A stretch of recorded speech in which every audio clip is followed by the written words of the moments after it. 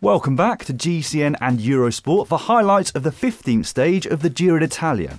A day that would see 8 border crossings between Italy and Slovenia over 147 kilometres.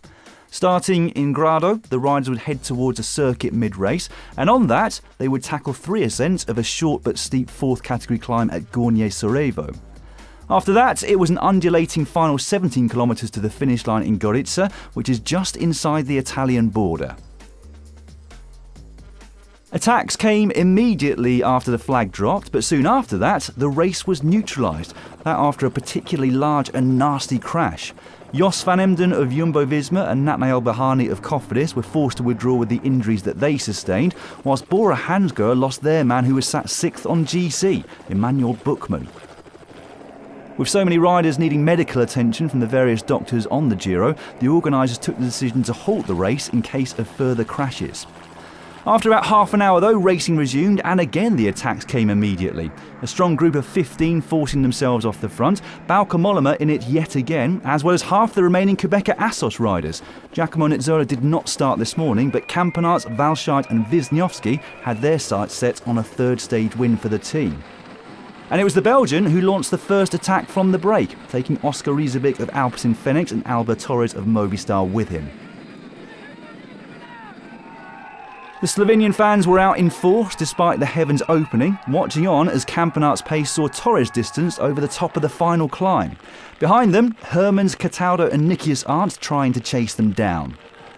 The run in towards the finish though was fascinating. Campenaerts and Riesebeek trading blows constantly and attacking each other in an attempt to go solo. They couldn't afford to muck about though, Mollema keen to chase them down and finally take his Giro stage win. With just over 1 kilometre to go, the front two were back together and it would end up coming down to a sprint between them. Riesebeek decided to go first and he went very early. With 150 metres still to go though, Victor Campenaerts was onto his wheel and soon after that, he would manage to come around it. It would be a 3rd stage win in just 5 days for the Quebecer-Assos squad and a first ever Grand Tour stage win for Victor Campenaerts. 3rd on the day would go to Nikias Arndt of Team DSM, who led in the chasing group of 5 just a few seconds further back. A more popular winner you would be hard pushed to find though. He's been fighting for this moment for years and finally today Victor Campenaerts' dream came true and Team Quebecer-Assos must be on cloud 9. The other riders in the 5-man chasing group were Consonni, Hermans, Cataldo and Mollema. Torres finished up in 8th, Milano and Valscheid rounding out the top 10. Puccio and Ganna, who'd ridden on the front of the peloton for most of the day, led the bunch across the line with the GC riders all safely ensconced within it. And so, there was no change in the top 5 on the general classification, but with Buchmann out of the race, everybody that was behind him has moved up 1 position.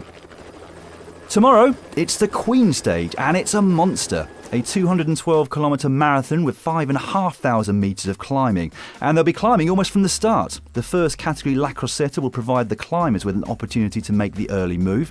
After that comes a descent, and it's a long gradual rise to the foot of the Passo Fedaya, then straight onto the Cima Coppi, the highest point of this year's race, the Passo Pordoi, 2,239 metres above sea level.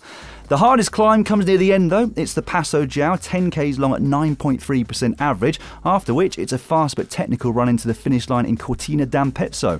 And if the forecast is correct, that will make it even harder. Rain, sleet, snow and even high winds are predicted. You do not want to miss it, and you can watch every single kilometre on GCN Plus from 9:30 BST. Territory restrictions apply. See you tomorrow.